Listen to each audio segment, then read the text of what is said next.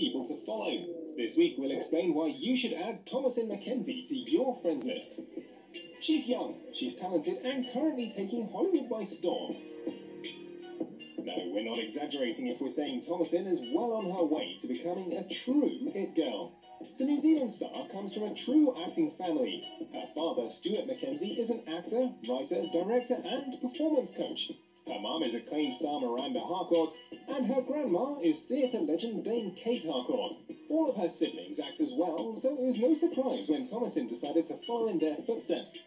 She says the first project she can remember was a film role when she was 7 years old, but she knows she had done other small parts and voice work even before that. Off-screen, the talented teen is passionate about animal rights and says if her life in showbiz hadn't worked out, she would have wanted a job working with fluffy critters, like at an animal sanctuary. She also spends some of her spare time trying to motivate her friends and family to live more sustainable lives. On top of acting and trying to make the world a better place, Thomasin is also developing herself as something of a fashion favourite. Ever since her big break in the 2018 movie Leave No Trace, we've seen the actress walk many red carpets in the most amazing outfits.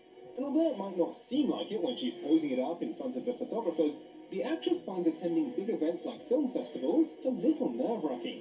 Yeah, beforehand I got in the car ride over, filled with so much anxiety, but it's always really fun. And when she's feeling confident in her clothes, like this sparkly, powerful suit, it helps with the anxiety as well. You know, I just feel like a very strong female character wearing it. From power suits to edgy corset dresses, and from casual get-ups to princess-like ball gowns.